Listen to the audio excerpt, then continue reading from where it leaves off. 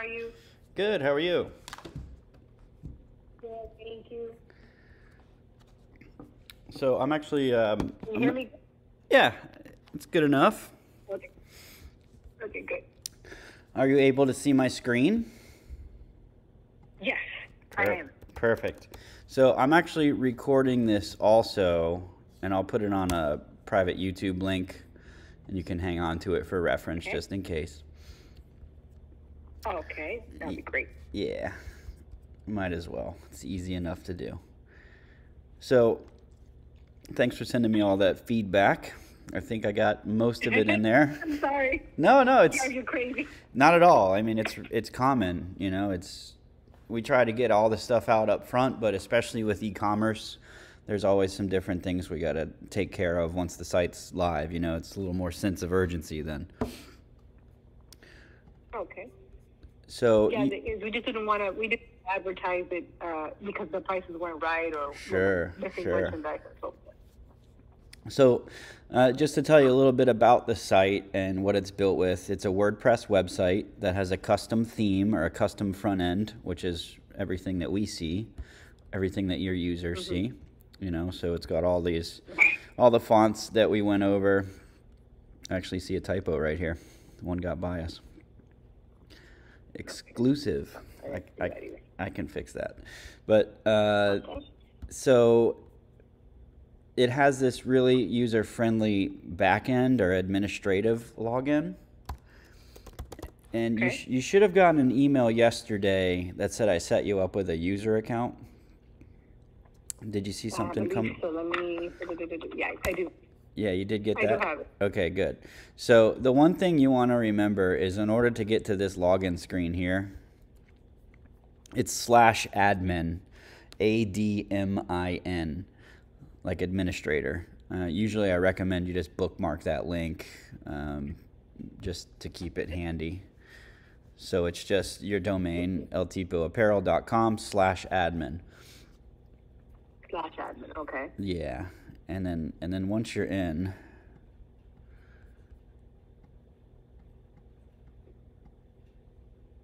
but it's also on one of the links that you send on the email, right? Because I see there's 2 different links or 3 different that you put here to log in. Which one are you seeing? Or no? The email that you sent yesterday, doesn't that have the link also to, I can add it as a favor, or no, I still have to go to ltipo.com/ Yeah, WP minus. Yeah, that's the same thing. Yeah, that'll get you there that's too. The same thing. Okay. Yeah. Okay. Just the one that's easy to remember is /admin. /admin. Okay. Yeah. So once you're in there, so I set you both up with user accounts. Okay. Right? If you need to, I can send you a password reset, so you can set your own password, or you can also do it from that same screen. So I'll just send it. I'll send you both password resets now. Okay. It's usually a little easier just to get in that way. Okay. All right.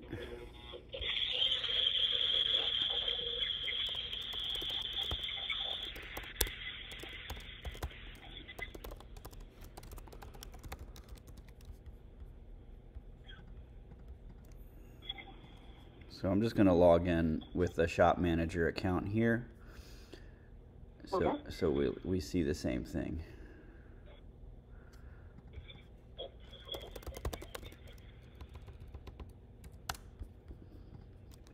So you'll have your own username and email address, obviously. If you forget the password, you can always reset it, right? Okay. Yeah. So once you're logged in, this is what you'll see. You'll see the back end, right, with the black bar up at the top. And in the very far top right, you can log out there. You don't necessarily need to log out. There's not any kind of credit card information or anything that's really desired by hackers or anything like that. So you can stay logged in as long as you want, really. Right? So once you're in as an admin, you have all these options on the side here. The main ones that you're gonna want are obviously the products, right? The products here, and then under WooCommerce, the orders and the customers here. Okay. So those are the ones you'll mostly be concerned with. Okay. So if you look up here at the very top left, you'll see this drop down comes out where it says visit site. If you click on that, that'll take you back to the front end where you're customer facing. Okay. All right, so you can click that back and forth to go front end, back end. Okay. Right, so it says dashboard Got it. or visit site. That's how you alternate. And you can edit from either side. As long as you're logged in as an admin, you're going to see up in the top, this top bar, it says edit page, or it'll say edit product if you're looking at a product. Okay. You know, so some of the content in different areas you can actually edit. Some of it is hard-coded as well. Like all the stuff at the bottom, we hard-code so the site will load faster. You know, so as you poke around in here, if you're looking at different pages and you want to edit something and you can't figure out where to do it, most likely it's hard-coded. So, like for example, the About Us page, you actually can edit the content areas here. Okay. Yeah, so not only can you change product data, but you can also change some of the site content as well. Okay. And then when you do make a change, just over on the right side here, make sure you just hit update. That update button actually saves it. So like if I were to go in here and hit edit on this text area, you hit done down at the bottom right, and then update is what actually saves it.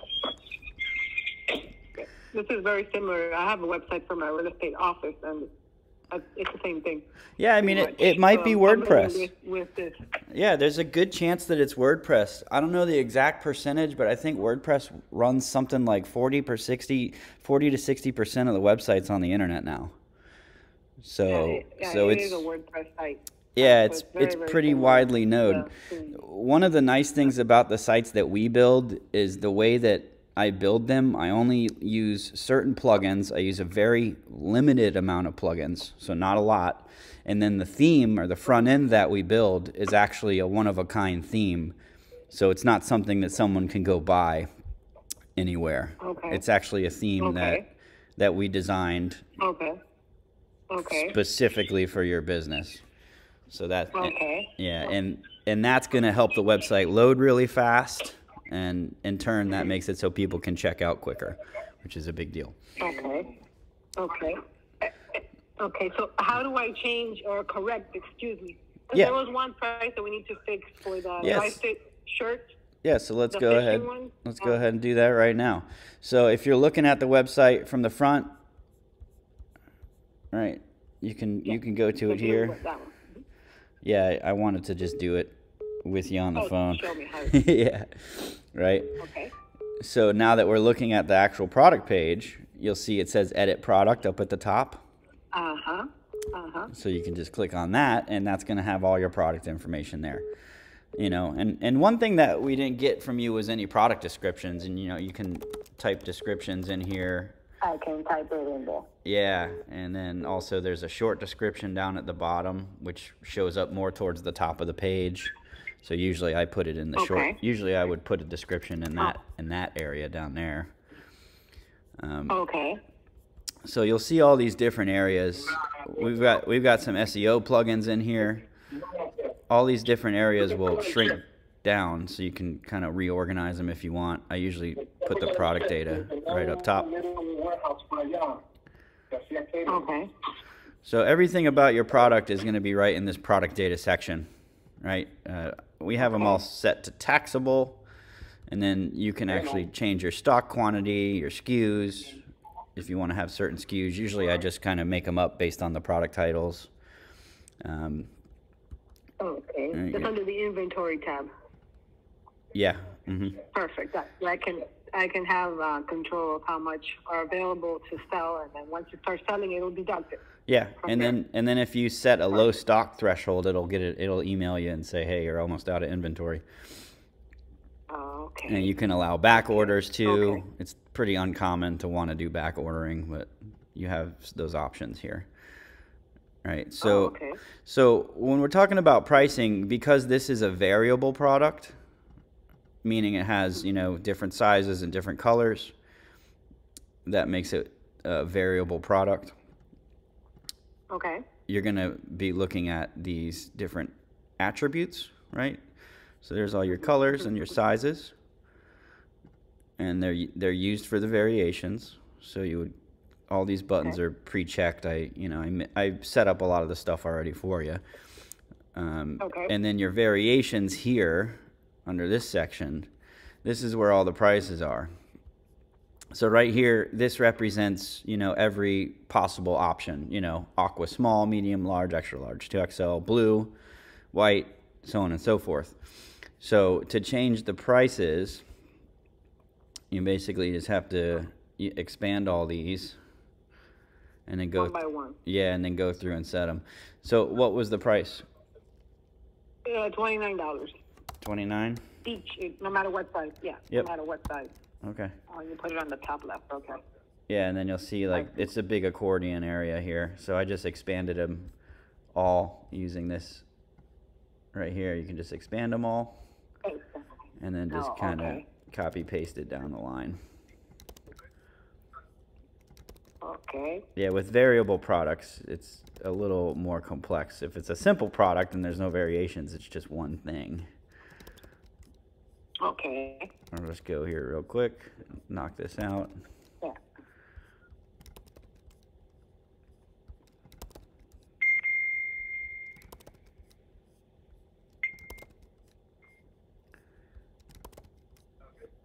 And then save changes, obviously. Save changes. Okay. And then for good measure, we're going to go up and hit this update button again. Because And hit update. Okay. I just hit it all. Okay. I hit it all the time. Yeah. Okay. Okay. That was one thing. Yeah. And then there was one more thing on the old logo. It goes up to 3x the size. Okay. There's. The original, the original logo in black. Yeah. So you can see the price is $29 here. All right. Now it's perfect. Yep. So let's go. That was this one, right? The underneath, where your mouse is, This right one. there. Mm-hmm. That one. Okay. So we need to add 3x.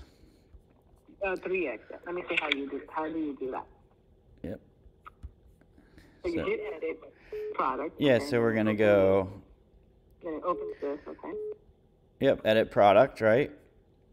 And then this is already set as a variable product. So we're gonna look at the attributes, and then we have the attribute size here. And all we're gonna do is add that right here with that little pipe character. Which symbol is that? Yeah, that's the pipe. It's usually above like the enter button. It's just the straight line. Oh, got it. I see. You could always just copy paste it too. I'm on a Mac. Yeah, I'm on a Mac too. Okay. I saw where. Yeah, I saw where it's above the return or enter button. Yeah, so once you add that, you just save it. Save. Okay. And then you're gonna have to go to variations because we added a variation. You'll see there's only the 2x here, and then you'll have this. Add variation. Yeah, there's all different options in here. You might even, I think you can even. Oh, look, I could have set the prices in bulk. I forgot about that. So you know how I did it manually on the other one for all 15 variations? I could have just used this and said, hey, set all of them at once. So yeah, check out the different options in that menu. You can do a lot of things with this. So we're just going to do add variation. Add variation, go. And it adds this blank one, and then we're going to add 3. Yep. And the price on these was $19.95.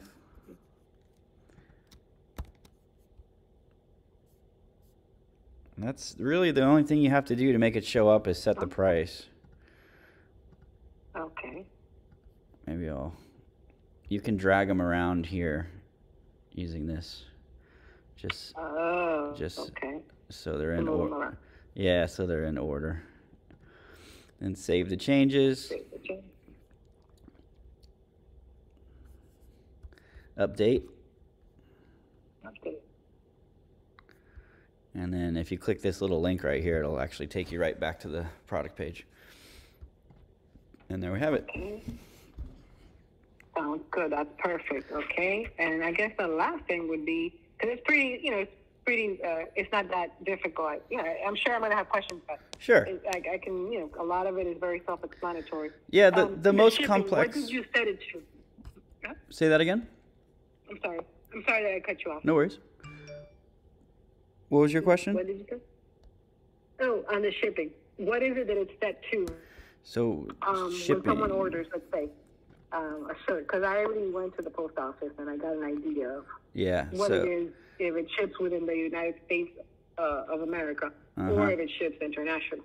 Yeah, so right now, the shipping options I just have set as just like some standard settings I usually launch with. So selling locations, sell to all countries. And then if you, under WooCommerce and settings here, this is where our shipping is set up. And shipping can be a little tricky, so I'll help you refine it. And right now I just have two methods. I have flat rate and local. Okay. So zone regions for the US. The flat rate, I have it set at $10. That's fine. That's fine. Yeah, more or less, that's what it is. It's anywhere from $5 to $10, depending on if it's one shirt or two or whatever. Yeah, and then usually you can put two in one box, and yeah, it usually works out pretty good at $10. Okay. So, but there's all ways you can enhance this and make it, request dynamic amounts. If you set up a USPS account, we can actually build in a module that gets real-time rates based on weights, and then we have to go in and set all the length and width and height and the weight of every single product. It's pretty complex. It's pretty complex, and a lot of times it's not worth the effort. If we can just get away with, say, okay, $10, that should do it across the board. It's much easier. Correct. But there are ways to have advanced shipping out there. Okay, well, this doesn't seem too bad.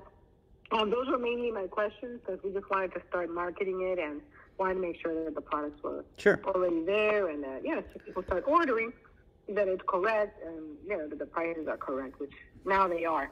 And then, they told me to give you a call, so just so you could show me an overview. Yeah. Very similar to what I'm already accustomed to. Perfect. Yeah, and I wanted to record this video also and get this over to you. So your tax is also set up so if someone is shipping to Florida, it'll charge them a 6.5% rate. 6.5%. Yeah, correct, which is the rate in West Palm Beach. Okay. All right. Well, Stephen, I think this was pretty much what we needed to know. And then the orders button, I see that it's BP1. Is that the test order that we did? Sure is. That's your test order there. Does that go away, or?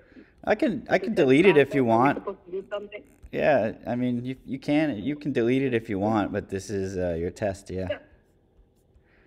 Don't delete it. But what are we supposed to do when we have orders and it sends an email? That someone is requesting to order a shirt.